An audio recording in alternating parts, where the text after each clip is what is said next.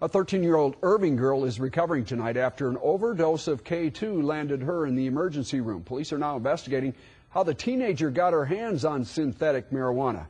Fox 4's Zahid Arab is here. He has more on what appears to be a growing problems ahead.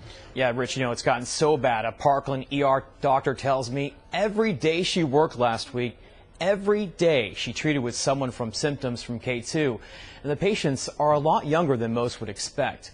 In the latest case, police tell us a family member found the 13-year-old girl twitching outside their Irving apartment around 10 last night. The girl told them she used K2.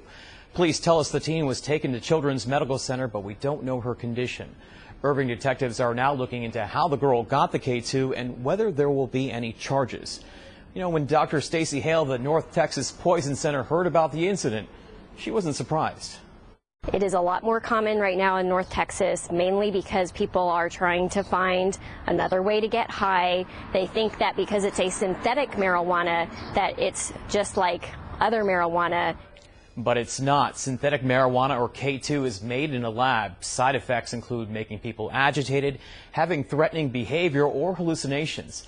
Now, while the Poison Center is treating patients all the way up to their 40s and 50s, doctors say it's a lot more dangerous for teens, potentially leading to heart attacks. And don't forget, it was just last month when Dallas hospitals dealt with almost 40 cases of K2 overdoses in a span of just 24 hours. Doctors think more people are using it because the synthetic chemicals used in K2 often don't show up in drug tests, so users don't think they're going to be caught. Rich? Thank you, Zahid.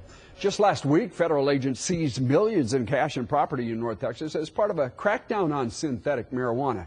They raided more than a dozen locations, including gas pipe smoke shops. The Drug Enforcement Administration saying that gas pipe was a source of synthetic marijuana.